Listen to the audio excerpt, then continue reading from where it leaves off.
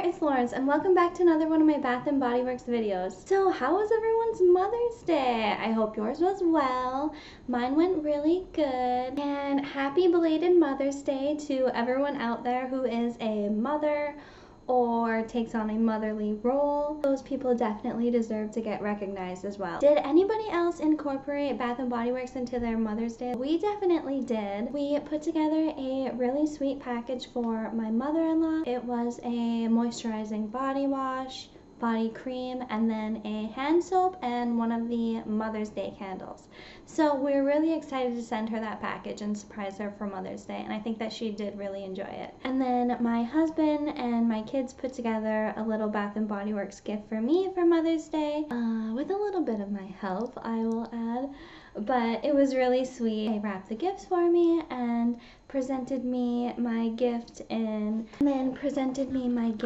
this cute little bag. So that was really fun. I enjoyed every bit of Mother's Day. It was amazing. Yeah, so let me know if you guys incorporated Bath & Body Works into your Mother's Day as well. I'm really curious. I feel like body care is the perfect gift to tell someone thank you.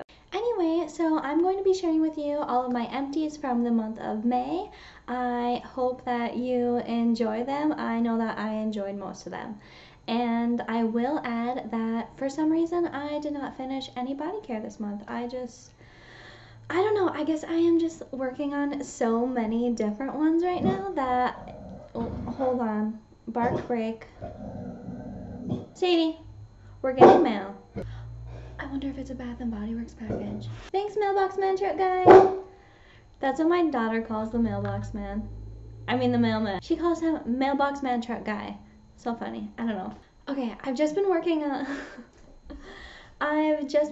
through so many different products that it's kind of taking me a while to get to the bottom of each one, because I am trying to finish up some products that I've been holding on to for a while now. So I have these old products, but I also just cannot help myself, and I've been buying the new products and new scents because, oh my gosh, they're just so exciting, right? But let me just tell you, there are going to be so many body care products in next month's empties because boy, oh boy, I've been trying out a lot of different stuff, and I've been having a really fun time with it. Alright, so we finished up 3 of the Gentle Foaming Hand Soaps this month. The first one is from the Gentle and Clean collection, and I mentioned it before, my family loves this collection. Yeah, this one is the Wild Lavender Mint, and my husband actually really liked this one, and when he told me that he liked this one, I was like, write that down, I'll definitely get another one of these, because I know when he asks me about it, there must have been something about it. This one was really nice. We'll definitely be repurchasing this one again, and because he mentioned that he liked it, I'll probably get a few more just to have on stock. And then this one is Violet and Freesia. Wow, this camera is so much better than my other one. Keynotes are Fresh Honeysuckle, Freesia, and Violet. This one definitely has a nice, fresh, clean scent, and I would recommend it to anyone who likes florals. This was for sure a winner for me. And then we finished up Beautiful Day.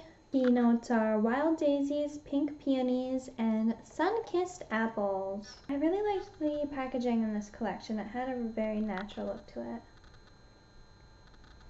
I wonder if this one will smell anything like the Denim and Daisies. What does a daisy smell like?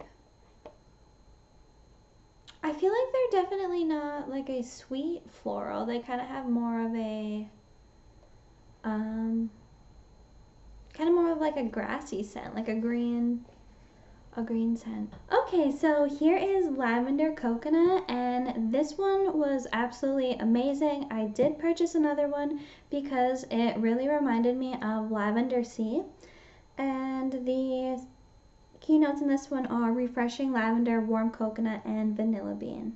And I know that Lavender Sea had lavender and coconut, so that's why I wanted to try out this one, because I was hoping that they smelled similar, and they for sure did, so definitely a winner. The second candle that I finished was Linen and Lavender, and I really like this one because it said dream on it. It's a really nice message, and I think it's important to remember to dream and to follow your dreams. So loved this candle.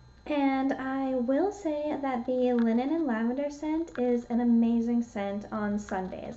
I don't know, for me, it's just an amazing scent to clean to and do laundry and all of those fun things on Sundays. So yeah, this is a good one. Okay, and finally, Emerald Waters.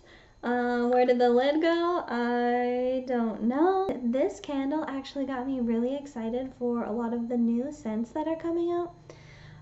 So this one is salted sea waves, ocean driftwood with a hint of orange blossom. And let me tell you, the orange blossom just, it changed it. It changed everything for me. Like, I am a citrus girl now. Wow, so I always thought that I was a straight up floral girl, but I'm noticing that I'm really enjoying floral with just a little hint of citrus. It's just like the citrus just really sweetens up the floral, you know? And I'm all about it. So Emerald Waters, I definitely recommend it, and I think I'm going to repurchase it, although I don't know if I want to repurchase this one or test out another one that may lead me down a whole nother scent trail. Okay, so those are all of the products that I finished up in the month of May. May? Was it May? Yes, May. 3 soaps, 3 candles, and there will be a lot more empty body care products in the future, I promise. Alright, that's everything. Thank you so much for watching. Bye!